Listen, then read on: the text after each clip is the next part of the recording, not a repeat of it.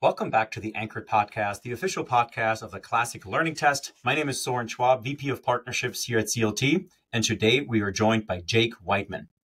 Jake is a professional artist and certified as one of only 9 master penmen in the world.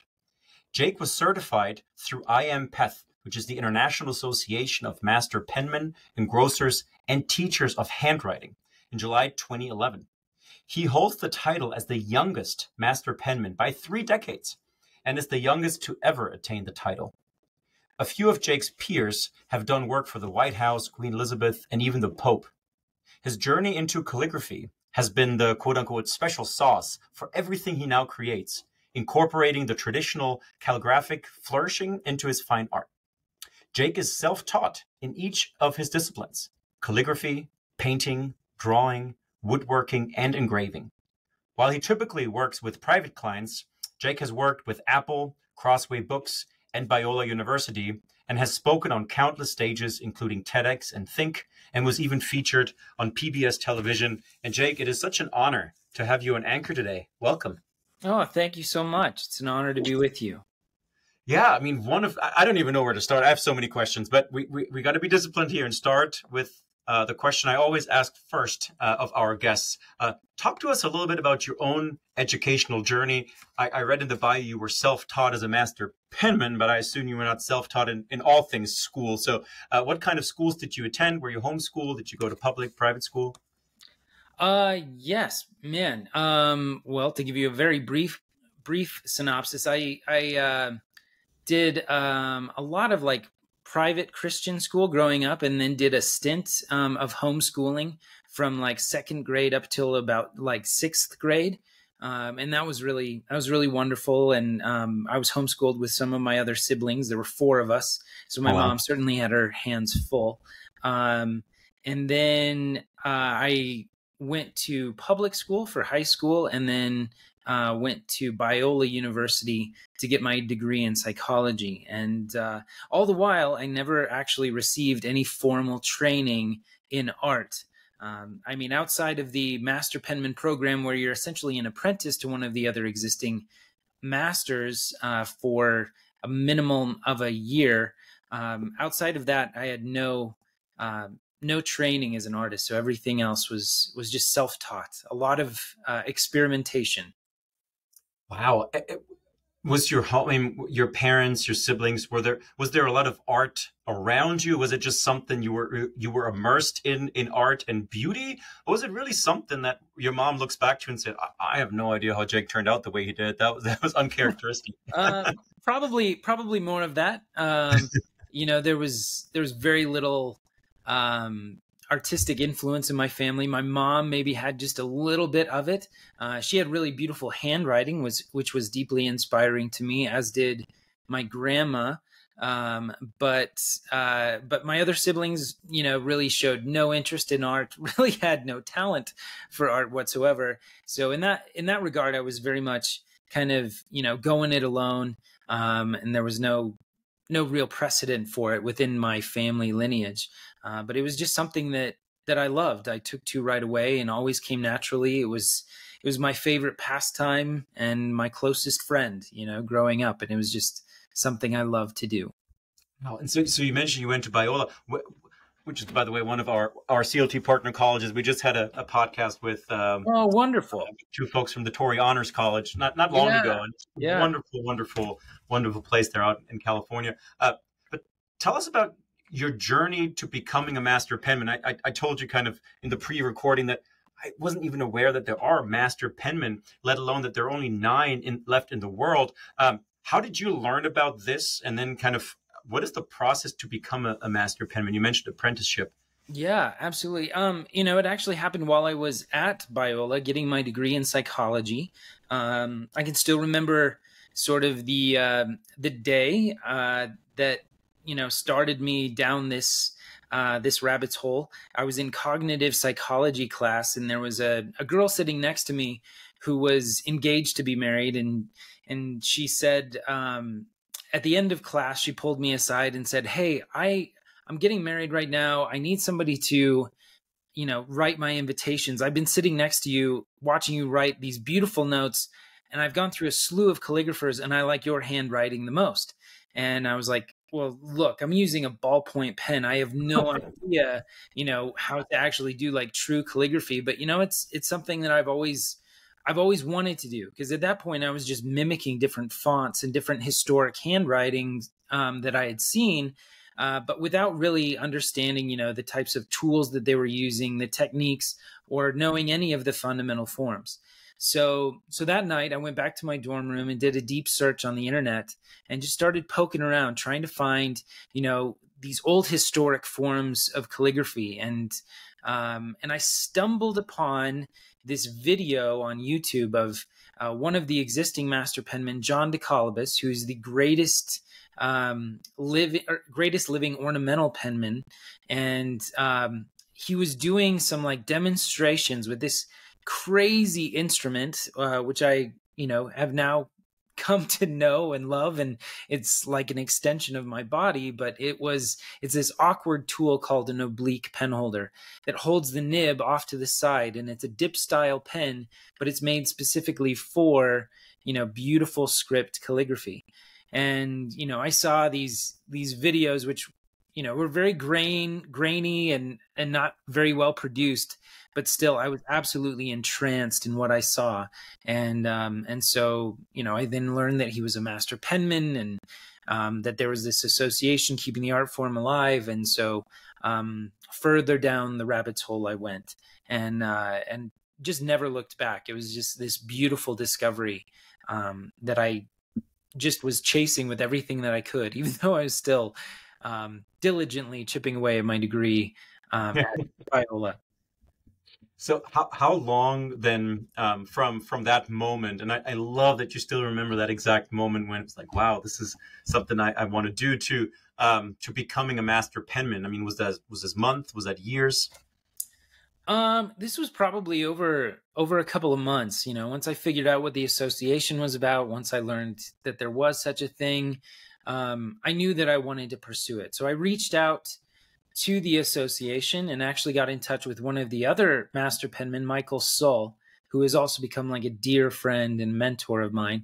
And so I wrote him a letter, and I got his address through the association, wrote him a letter, and received back in the mail this like gorgeous letter from him, from my campus mailbox. I pulled out this envelope with this beautiful ornamental penmanship with these letters that just looked like they were dancing all about. And within it, he gave me a copy of his volume 1 book.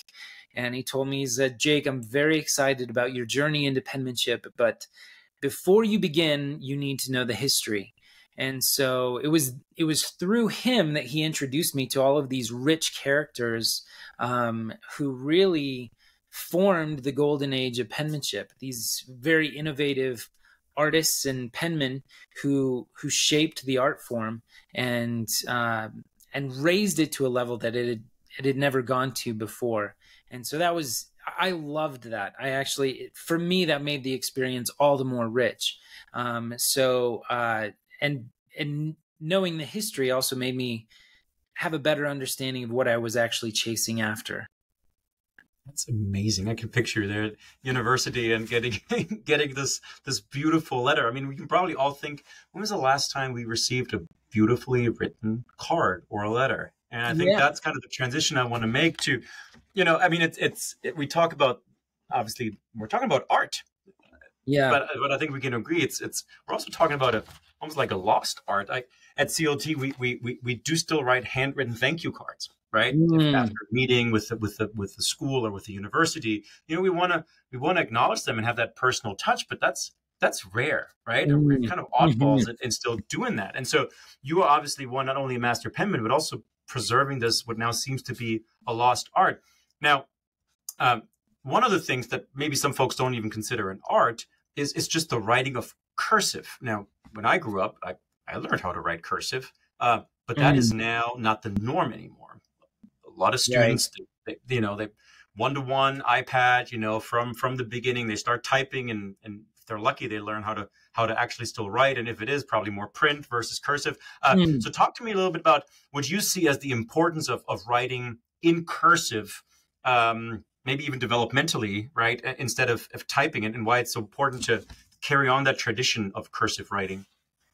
Yeah, absolutely. And even though, it's like the association that I'm a part of, it's IAMPETH. And so, they actually they brought in teachers of handwriting to be a part of the association, because it was such a critical part of what they did. Yes, calligraphy is an art form, and Kali means beautiful, graph means to write. So it just means beautiful writing. And that really casts a rather large umbrella. And so beautiful writing is something that was devised very early on, but meant to be practical in the form of cursive handwriting. Mm-hmm. And so, and to touch on a bit of like history there, I mean, the father of American heritage handwriting, the very first master penman, was Platt Roger Spencer, and he believed that God, who was the originator of all beauty, had instilled his beauty in nature. So if he derived inspiration from nature for his handwriting, then he'd have the beauty of God in his own hand. And there was this beautiful theology undergirding what he was actually doing. And at that time, there was this great Western expansion in the United States, and so there was this need for a very practical and consistent form of handwriting to be taught in all of these little pop-up independent schoolhouses. And so Platt Roger Spencer's form really kind of took off as the ideal form, because it was a little bit more efficient, it was easier to write, and it utilized, the actual movements of the body to execute. And then from there, you have other master penmen who simplified the form even further. Aaron Palmer, he was another master penman who he actually worked for the railroads, and he was recording everything that came through on every train car. That was his responsibility, to chronicle all of the inventory. So he was writing all day long in these huge ledger books. And so from that, he really developed this form of writing that was really, really efficient. And so he started creating a school curriculum which propagated through the schools for decades, really. And so that is what we've come to know. So it's rooted, cursive handwriting today takes its roots to the same form of like ornamental penmanship, that which I use in my art pieces and special calligraphic works. It still traces its roots back to that.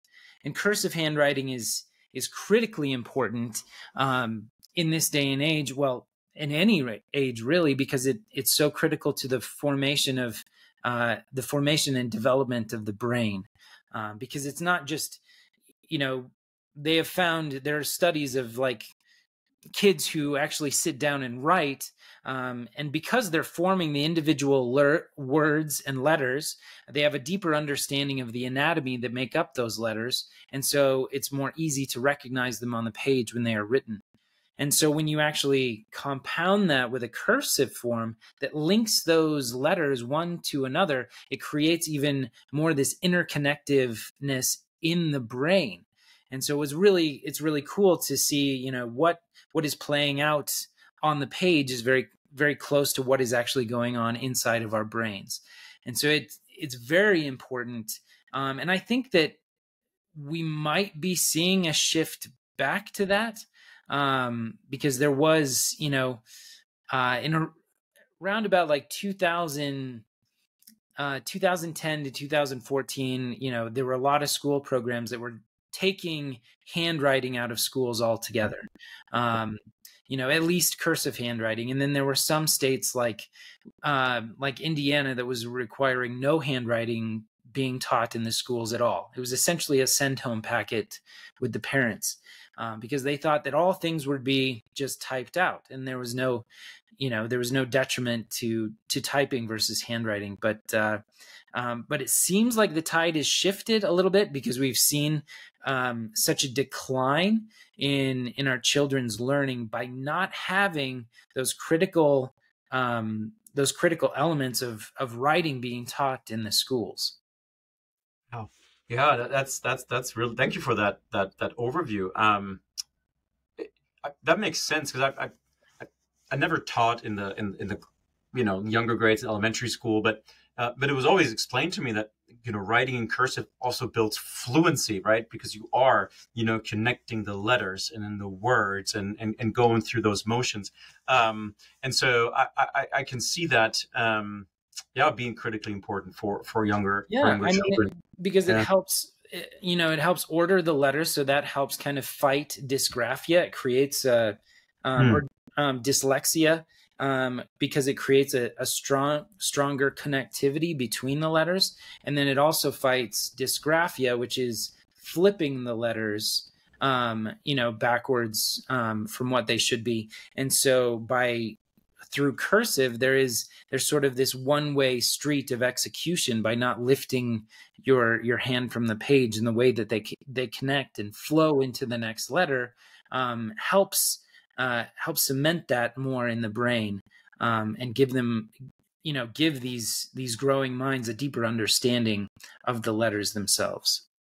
Yeah, no, that's powerful, and I'm noticing even that I'm getting lazy, right? Because if you're in your texting or you're on your iPad, you type in 2 letters and it already gives you the word, right? You don't even have to think about it anymore. But then when you have to write, I'm like, wait, how was that again, right? And so if that's doing it to my brain, right, who's actually been taught, spelling and writing and cursive, I can't even imagine what it can do to younger minds and really inhibiting that formation. Now let's talk a little bit about art, right? So we don't maybe not think about just learning how to write and write cursive as an art form. But you mentioned the word calligraphy, and absolutely we think, well, that's art, right? Yeah. I guess make the case for our listeners. We have Chat GPT now. We have AI.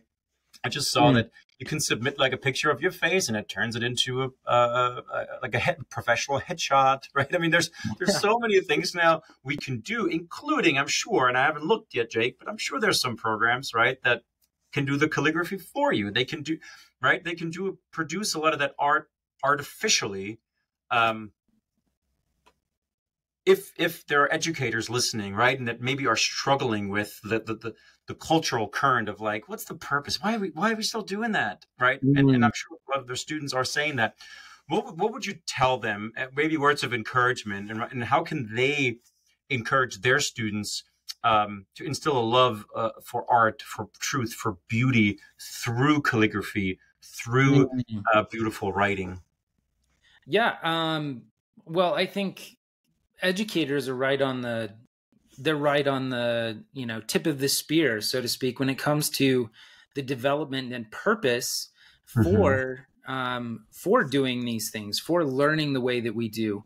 I think that because it is the reason why you educate yourself is for self-development. It's not just to be to turn something out that is quickly executed. And, it's like, if the machine can do it for you, then might as well just abdicate it to the machine. And it's like, well, that's all well and good for the sake of the machine, but what does that actually do for your own personal development? How does that grow you? How does that change the way that you think, the way that you function, and the way that you perceive the world?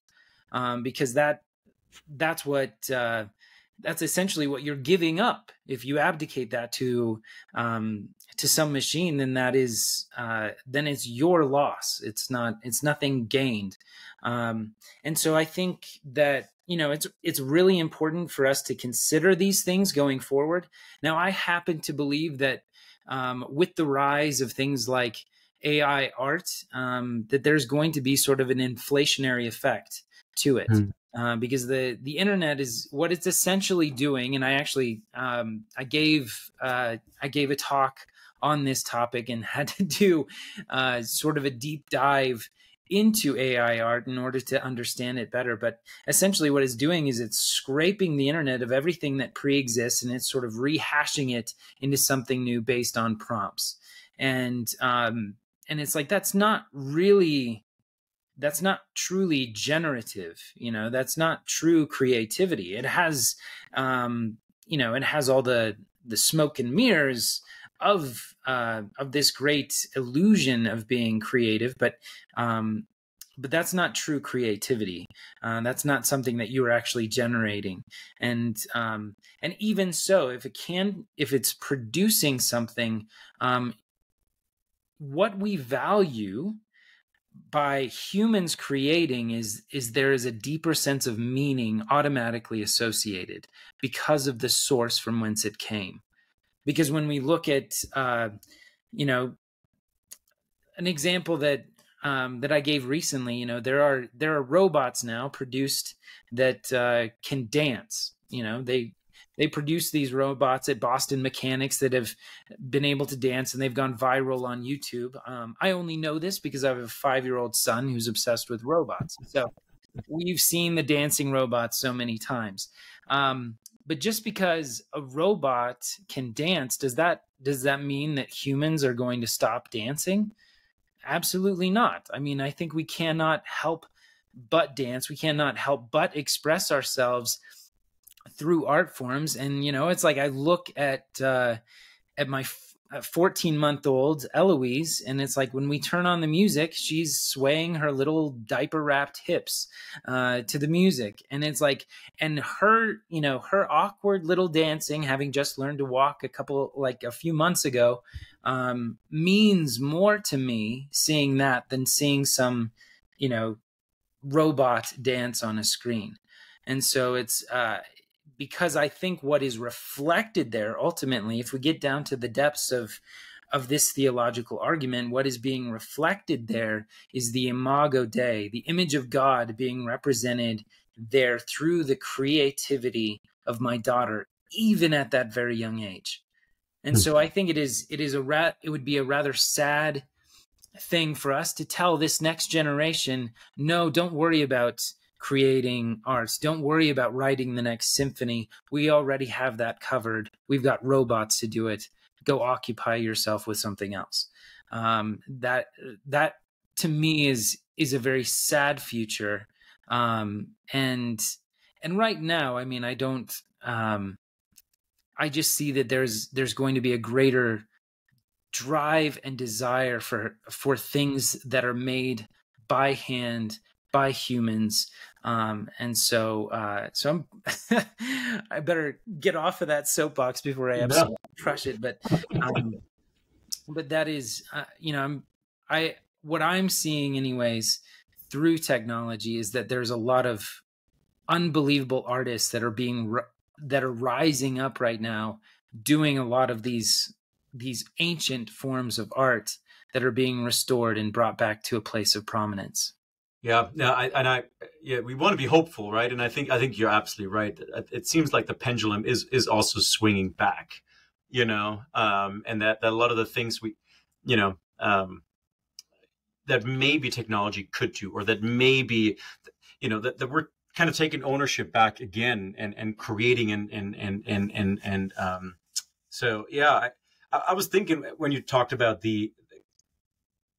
what it does to the individual, right? As you're going through the motions or going through the process. I mean, at CLT, we do believe that education is fundamentally about formation, that it's not just about the end outcome, that it's forming you. Learning Latin is as much about what it does to you as a human being than, being able to read Cicero, which is great, right? And so, and maybe that's part of it, right? That it's not just, yes, I can give the internet a prompt and I get this beautiful piece of art, but I've skipped all the creative process, right? That maybe makes me more attentive, maybe makes me more patient, maybe makes me more focused on detail and movement and motion.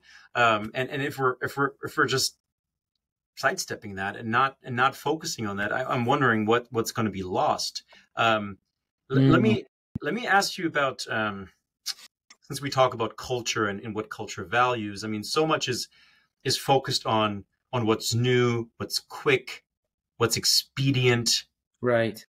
How do you make the case that, and I think you mentioned that in one of your talks, that art is made to last and that it's made to serve? How can we preserve art and tradition in this kind of instant gratification culture? How is that possible?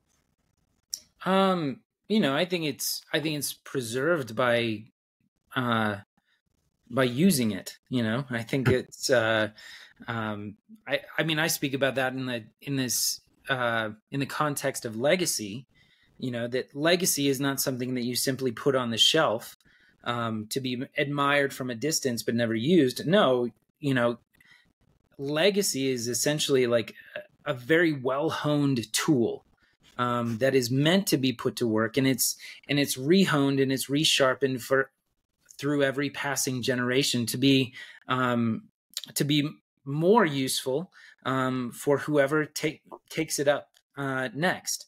And so I think the greatest preservation of the arts in these disciplines happen when we're actually using them. It's really the only way that they are preserved. That it happens through human flourishing.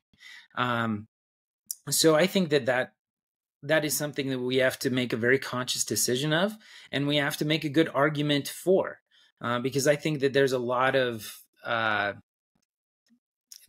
arguments right now, especially in our technological age, that we're trying to raise up our technology in a way so that we don't have to do the work anymore. And we view this work as, that it is the curse. But that's really wrong. I mean, I think generally from a general like worldly perspective, but from a biblical perspective, work was not the result of the fall. It was only the work became harder as a result of the fall. But Adam and Eve were given jobs before they fell. And so that is part of the blessing. That is part of the blessing that we have as children of God, to actually be able to co-create with him. And so to surrender that, to give that up, is to actually reject part of the blessing of what it means to be human and what it means to be made in the image of God. So preserving that is living more fully into it. And that is, going forward, means embodying what it is to be a really whole person, and to develop ourselves in that way, to love the Lord your God with all your mind, heart, soul, and strength. So it incorporates the whole person in that. And it's not just this disembodied thing that we're ultimately going after today. I think embodiment moving forward will be a very powerful and potent thing into our technological future. Wow. Amen. That is powerful. Yeah. No, I think and I was going to ask you, and I think you've answered it with that, because I listened to your TED Talk, and you talked about that we should steward art well while it is in our hands, right?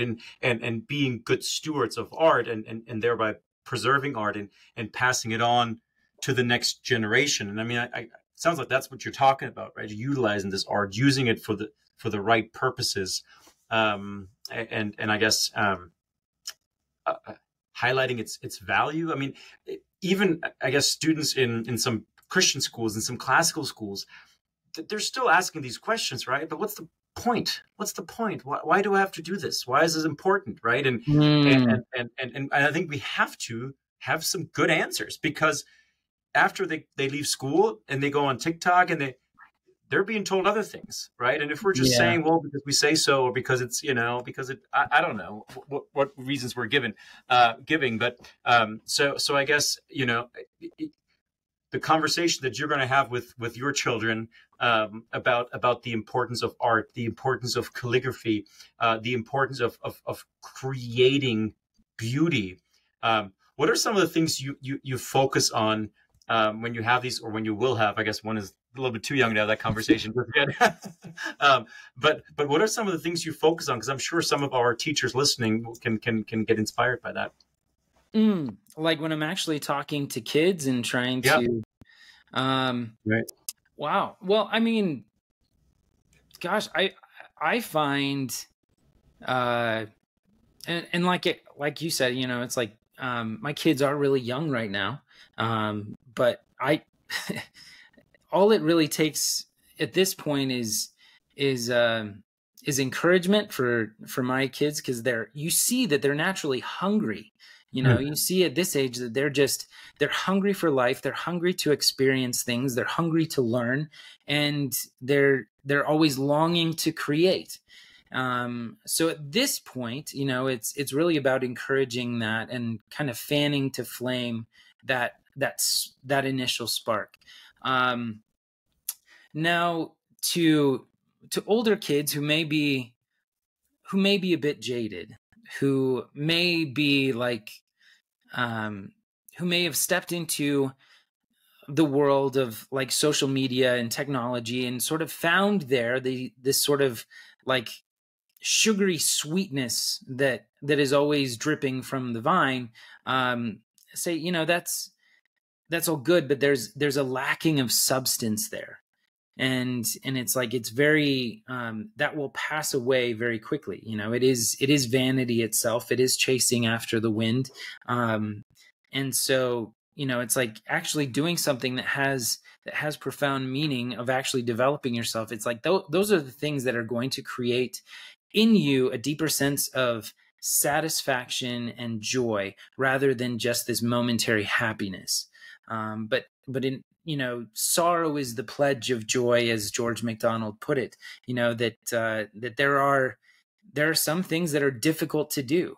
There are some things that we may not like in the moment, but it's like but it's coming through those things, and even learning to appreciate those things for the joy that is ultimately set before us. Like, that is the ultimate reward.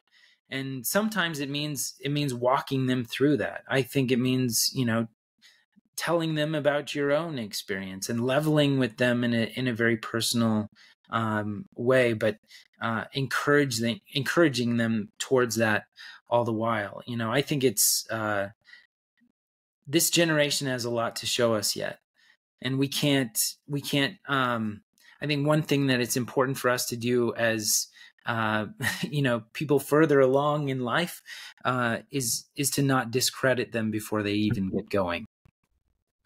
Yeah. Wow. What a beautiful way to end. Jake, this was yeah. It gives me a lot to think about. But we of course have one more question, as we always do in the Anchored podcast. The most difficult question of all. What is the one book or one text that you can think of that maybe has had the most profound impact on your own life, personal or professional? Oh my gosh. Well, I mean, by default, of course, I'm going to say the Bible, because that is like the anchor to my faith. And I know, like, even trying to pick out a single book within would be hard, but outside of that Sunday school answer, I would say, gosh, that is actually hard. I would say, like, one of the most profound books for me has been Orthodoxy by G.K. Chesterton. It's been he has such a beautiful way of